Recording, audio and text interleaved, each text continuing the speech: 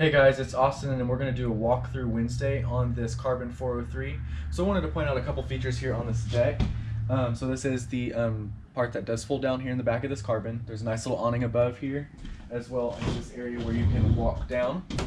So that's kind of nice. If you're outside by a campfire and you want to come up on the deck, you can do so. We have the nice little sofas in here, which do fold down into beds. They also offer some nice cup holders here. These do fold up.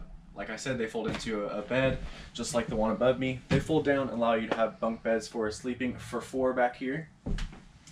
Behind us, we do have a nice little half bath here. Nice little sink, window as well as a mirror.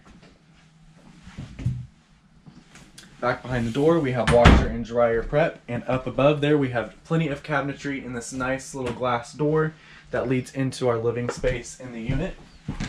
So in the unit, we do have the L-shaped sofa here, right directly across from your TV, and plenty of storage on that wall as well.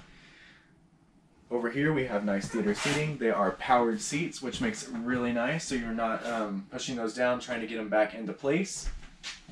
We have plenty of storage in this nice refrigerator you can see in here. So it's just like home. You can fit tons of your goods in there, like your milk and your water. Plenty of things that you can fit, as well as this nice little pantry over here. It goes fairly deep there. In the kitchen, we have plenty of countertop space. I love these stainless steel sinks. There's plenty of room in here to wash your dishes, wash your hands.